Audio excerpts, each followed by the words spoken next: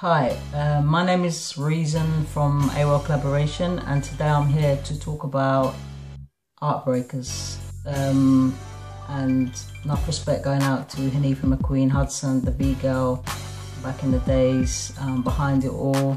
I love the whole idea of what she's doing, and the fact that she's bringing her breakdancing from back in the days into her paintings. And basically she's taking it now to a whole another level. The fact that she wasn't the original breakdancer, body bopper back in the days, and then now she's bringing it through paint on canvas.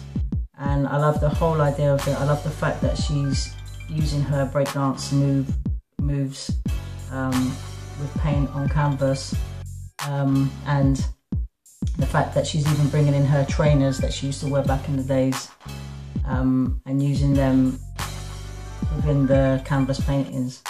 Love the whole idea, and as Hanifa knows, always back to 100% behind ArtBreakers.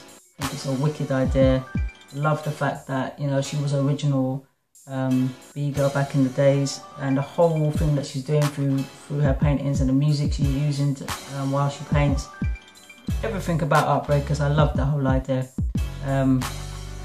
And you know, for me, when I first saw Hanifa's paintings, my favourite painting, I have to say, was Top Rocks.